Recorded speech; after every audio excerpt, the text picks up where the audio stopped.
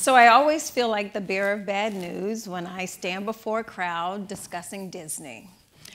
Because this is a hard topic for us. We absolutely love Disney because it's so much a part of our childhood, our fond memories, our magical dreams that we've created for ourselves, and even those fabulous theme parks. So how dare I? But I wouldn't be a good media study scholar if I didn't interrogate some of those issues that happen in the aspects of American life that give us the opportunity to understand more about ourselves.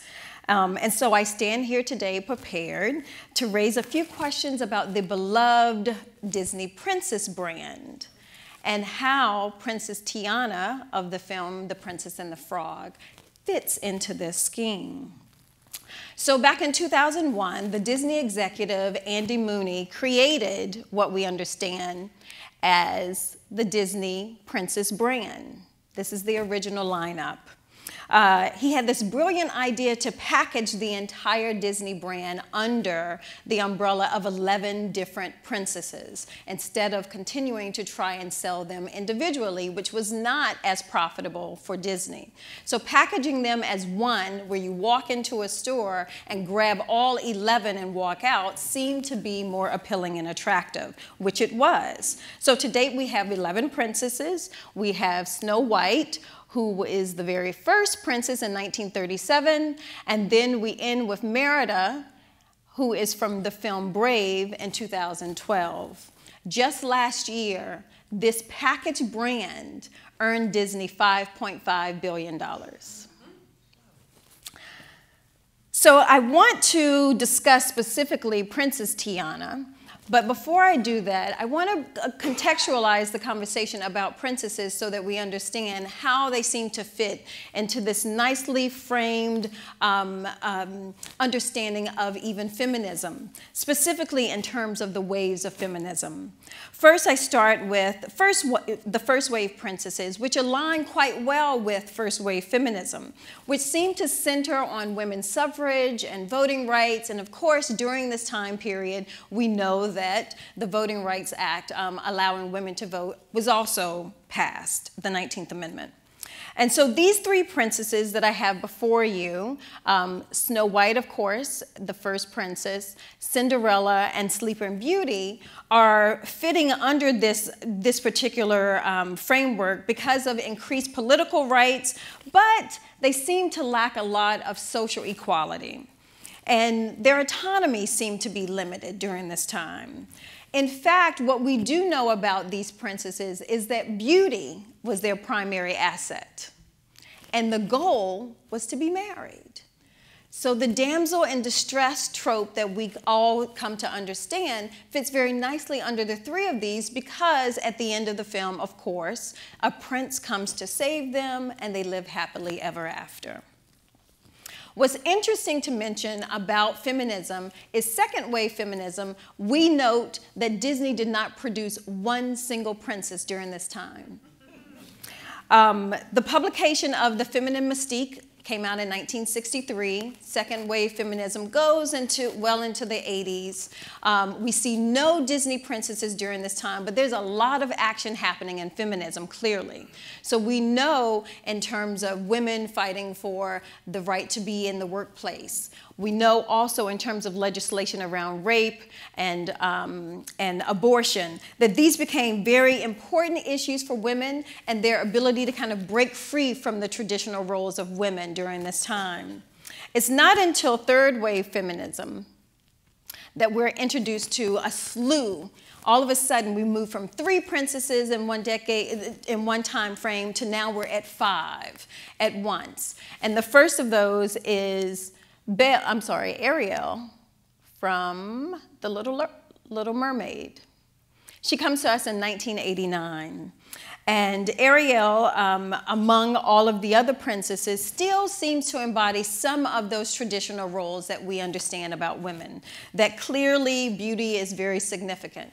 But here's where the shift takes place, that we start to see that beauty, femininity, and certainly orientation becomes something that women are choosing to redefine for themselves. We also know that in terms of feminism, that we now are shifting away from the traditional way of how we've talked about feminism, that we are not only talking about straight, white, middle-class women, we're now broadening our understanding of feminism and including the voices of women of color. Hence why you see a number of princesses of color during this time. So we have Pocahontas, we also have Jasmine from Aladdin, and then we have Mulan that comes out in 1998. So what we also understand, though, is it still seems like these women need the happily ever after with the ultimate goal of marrying that individual that will make their lives fulfilled. Then, fourth wave princesses, which seems to be where we soundly or squarely situate ourselves at this point. And oftentimes we have Rapunzel from Tangled, Merida from Brave, and even though they are not a part of the official Disney brand, Frozen gets bundled into this conversation. And in fact, just as a quick side note, Frozen does not become a part of the official Disney brand because it makes too much money without being a part of the other 11.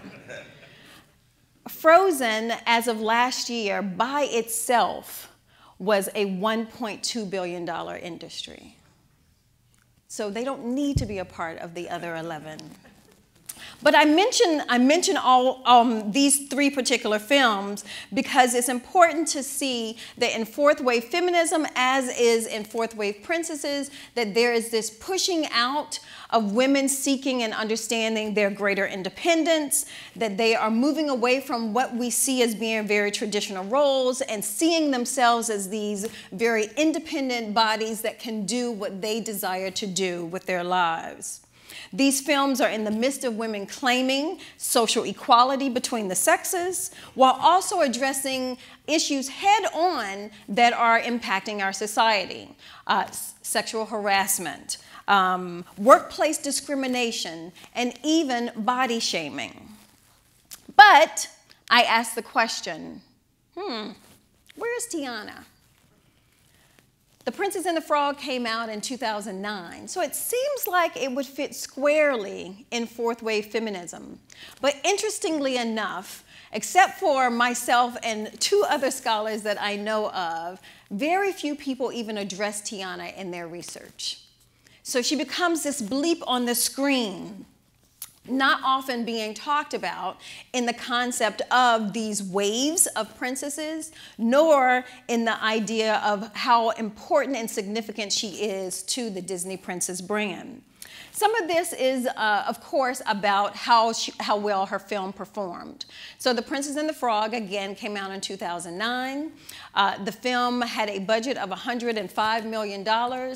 The film earned $267 million. Just to put that in context for you, 11 years prior, Mulan was the last princess, and in 1998, she had a much smaller budget for the film, but she earned $304 million. So for Disney, this was a flop. This was not a successful film.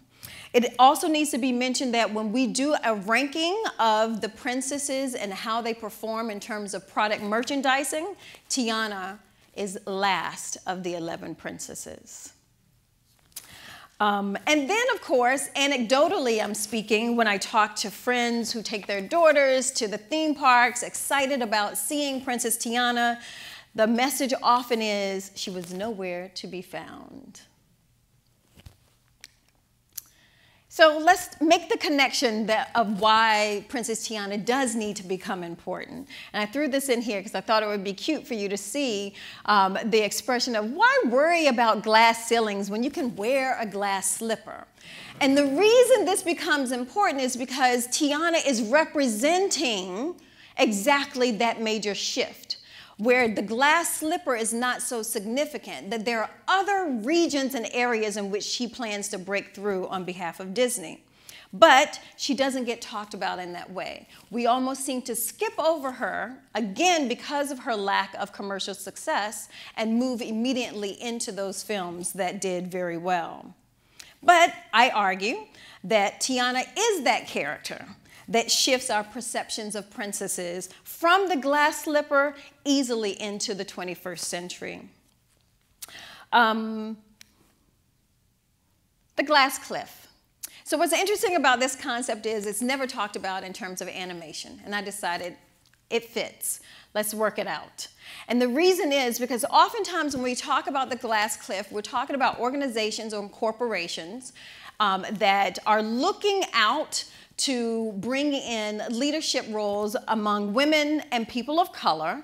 And as the quotes read to you, that they oftentimes secure those high-level leadership opportunities when an organization is in decline, is currently in crisis, or is at a high risk of failing. And oftentimes what we know after the fact is that upon their relative stability, when they reach the point of seemingly being successful or back on solid ground again, that they return to the status quo, often filling those leadership positions with individuals who are so-called expected to serve in that role.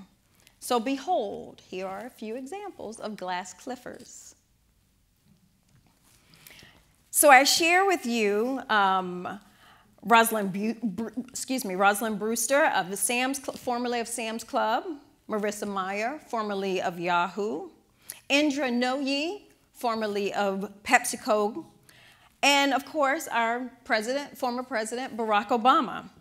All are or were CEOs or presidents of corporations and one of a country. But they also share in common that they actually assume their roles in times of crises. When the corporations were failing in terms of their market share, when they were not as successful with some of the product merchandising that they had produced, when the country was having great despair financially, and even in terms of some of the political decisions abroad. And most of them seemingly were replaced by those expected ones, oftentimes white and male. But Princess Tiana, how can she be a glass cliffer?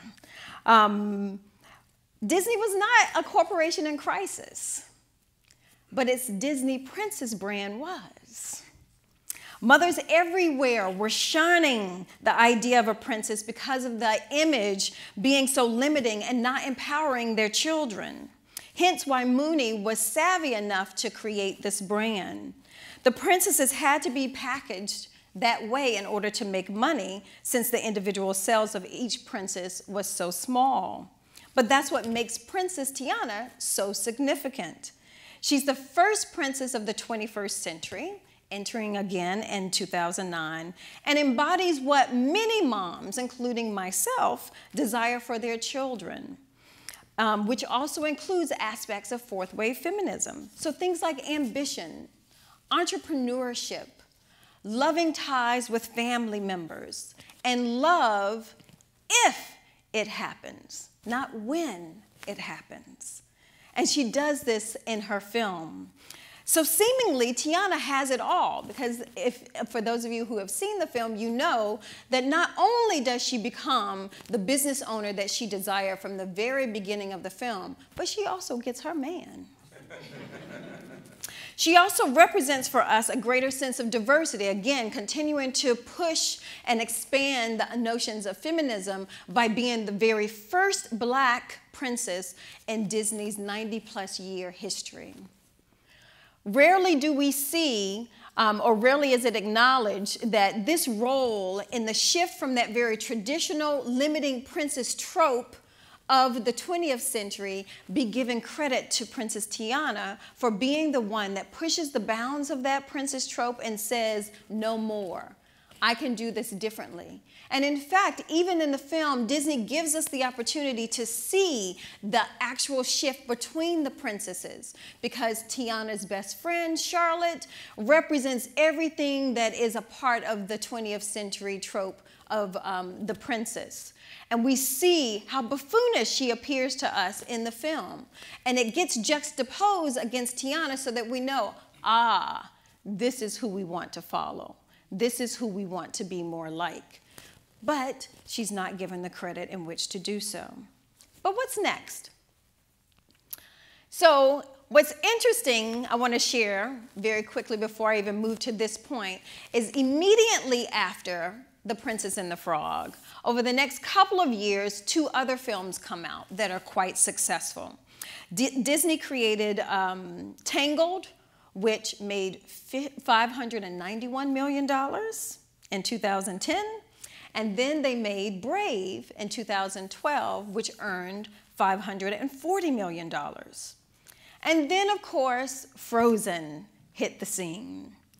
And as I mentioned, Frozen is an industry of its own and doesn't need to be packaged with the other princesses. But I want to draw your attention to the fact that immediately after Princess Tiana, we go to a period of 3 sets of movies that are white females.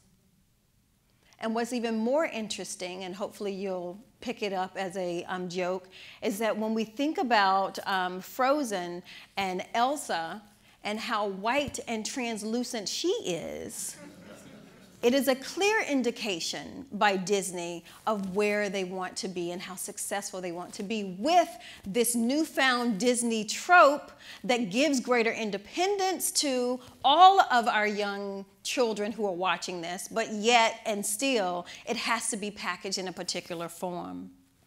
But all is not lost, because that's why I raised the question, what's next? Because I also argue that even though Princess Tiana becomes that glass cliffer, she's the one that makes the steps off the cliff and shows us that there's something different about how the princesses can be, she also created space for us to start seeing something else in Disney.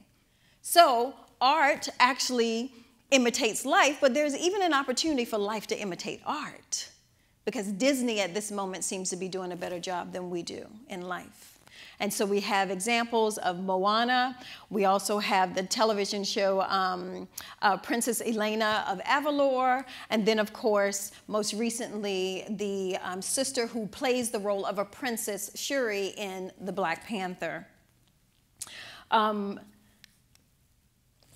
So I ask the question, or end by simply saying, so what? While Tiana is clearly a glass cliffer in animation, she also means so much more to others. And the work that I do around Disney, although it seems unnerving to some to disturb something so very important to us, it also is to center Tiana's role in Disney's history and to ensure her rightful place in animation's history. She was the catalyst to shift our perception of what a princess could look like in skin tone and in her actions and attributes.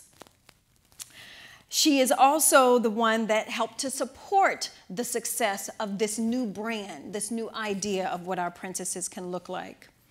And finally, she is also important because of how she impacts those roles, such as in our childhood. As Disney's first Black princess on the big screen, little girls who look like her everywhere immediately gravitated to her, including my own daughter, who was 3 at the time. This image that I show you now features a little girl who approached Anika Noni Rose, who is the actress that actually voiced Tiana in the film. And this is at a White House screening for the television series Roots. But this little girl asked her parents to be there and present at that screening, all because she wanted to have the opportunity to meet Princess Tiana. She didn't care about this screening. She just wanted the chance to talk to Princess Tiana. And that shows all of us that representation matters. Thank you.